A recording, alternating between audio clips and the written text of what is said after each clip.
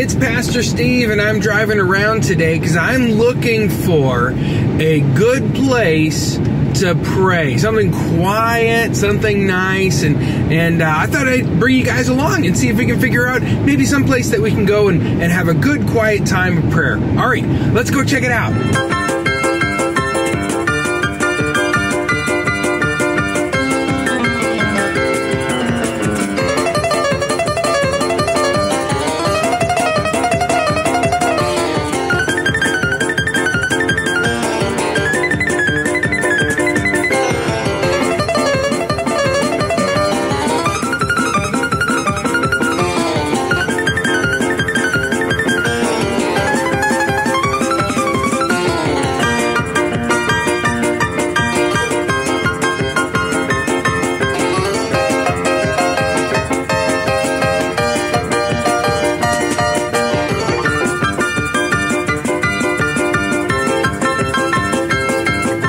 Well, finding a quiet place to pray was a lot harder than I thought it was. I got one more thought, one more idea, and I think I'm going to find it here. And it's a perfect spot to pray.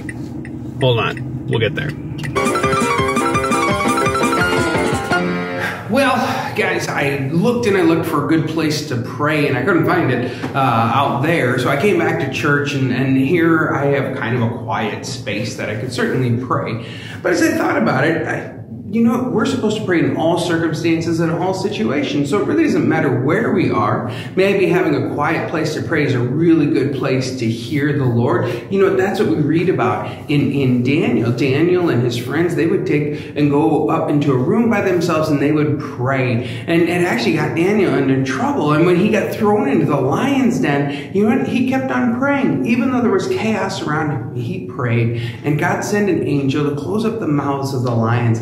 A great story. You read about that in Daniel chapter 6. Today I just hope and encourage that you guys can pray in all circumstances, but also set aside maybe a quiet place, maybe in your room right before bedtime, or maybe in the morning when you first get up, a place that you can take time to be with God, just talk with Him, tell Him how things are going, and know that He loves you and we love you here too. Would you guys pray with me right now? Let's pray. Dear Heavenly Father, thank you so much for listening to me no matter where I am, no matter what I'm doing. Help me to take time to just talk with you and be with you, to maybe find a quiet place where then I can hear you talking back to me. Help me share the good news of your Son, Jesus, and His love for everyone in the whole world, that others could come to know you. We just pray this in Jesus' name, and all God's people say, amen. Awesome, guys. Thanks. Hey, good luck in your prayer life. I'll be praying for you. And remember, you are loved.